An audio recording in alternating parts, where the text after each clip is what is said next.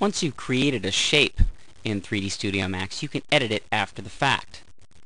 If I create a line, for example,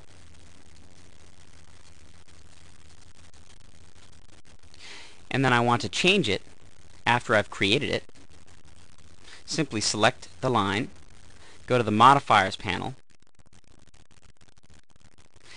and under Line, select Convert to Editable Spline.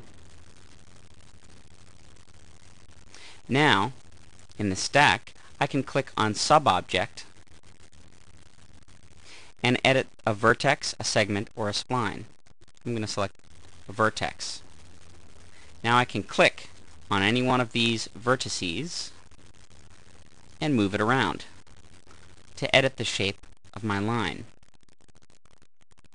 If I were to create a circle, for example, I could then modify it after the fact under the stack by changing the radius, or I can convert it to an editable spline, mesh, curve, or surface, and then edit the sub-object, either the vertices, a line segment, or the spline.